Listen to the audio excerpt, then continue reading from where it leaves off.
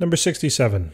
An ice hockey player is moving at 8 meters per second when he hits the puck toward the goal. The speed of the puck relative to the player is 29 meters per second. The line between the center of the goal and the player makes a 90-degree angle relative to his path, as shown in figure 3.63. What angle must the puck's velocity make relative to the player to hit the center of the goal? All right, so let's take a look at the picture here.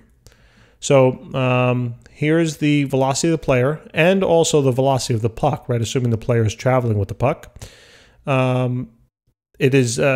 That is moving at this particular location. It is moving at 8 meters per second, essentially due north.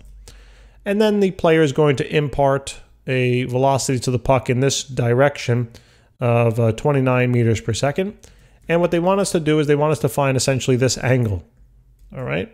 So let's not actually overcomplicate this. It's not too bad. The picture's a little deceiving. Well, not deceiving, but there's a lot of stuff in the picture. So let's just try to simplify it.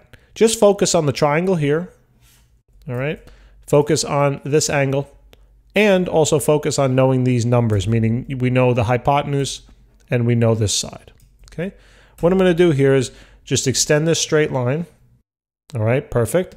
And I'm going to extend a straight line here. All right, so what do we notice about maybe a little geometry in reference to this angle? Well, this angle in here is congruent to this angle, right? Alternate interior angles. All right, so if I can find this angle in my triangle, then I know that it's the same as that angle. So how do I find this angle in the triangle? Well, what do you know about the triangle itself? You know the opposite side, that's 8 meters per second, and you also know the hypotenuse, that's 29 meters per second. So we can simply find that theta. So how do I do that? Well, it looks like I'm going to use sine, right? So sine of theta is equal to the opposite side of the hypotenuse.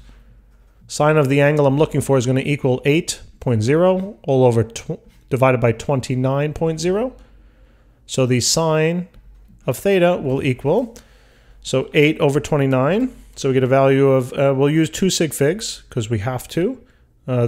The value in the numerator had 2 sig figs, so 0.28, and then simply do the inverse sine. So second sine of 0.28, and we get a value of 16.3 about, right? So, oh, well, excuse me, 16, right? Because we got to round to 2 sig figs. So we get a value of 16 degrees.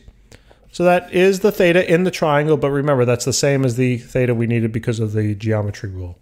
All right, guys, thanks for tuning in. Hope this helped. Please remember to subscribe. Until next time.